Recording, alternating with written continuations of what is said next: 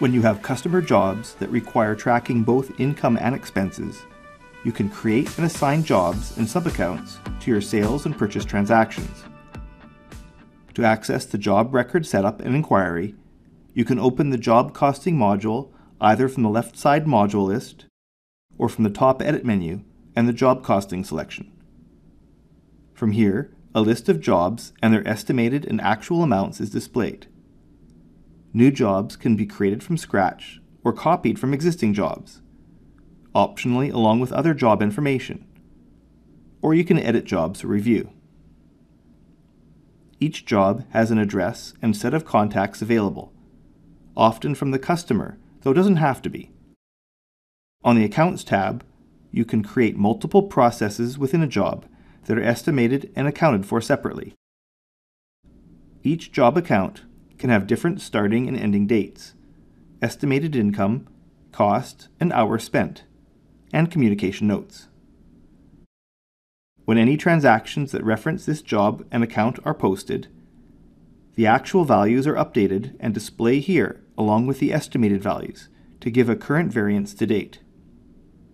The Details tab displays totals for all job account estimated and actual amounts, and you can also enter the starting and ending date for the overall job, contract information, and the status of the job being active, completed, or on hold. If any transactions have been posted for this job, they will be listed on the Entries tab, where you can see the account numbers, transaction sources, dates, and amounts. You can display a subset of these entries by using filter criteria, or export the grid to an Excel spreadsheet for distribution or analysis. You can also create ad hoc job entry transactions, either from here or the main Job Costing toolbar. On the Job Entry screen, select the job and account. Then specify the transaction date and any of the hours spent, expense, or income amounts. Multiple job account entries can be created together and posted to update the respective jobs. There are a number of ways to assign transactions to jobs in other modules. For material expenses, you can create a purchase order, and for each item purchased, you can assign the necessary job account. If most or all items will go to the same job account, you can first set this on the Job tab, so that adding a new item will automatically get this account.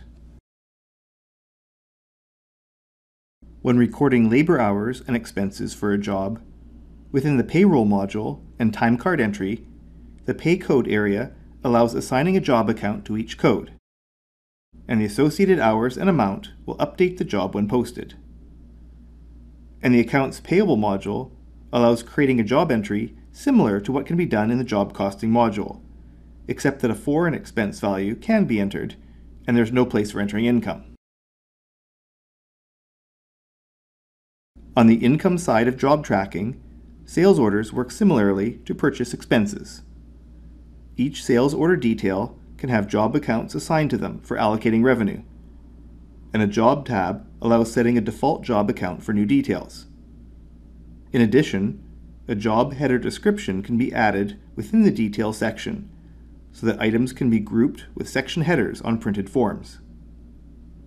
And the Accounts Receivable module allows creating a job entry similar to what can be done in the Job Costing module, except that a foreign income value can be entered and there's no place for entering expenses.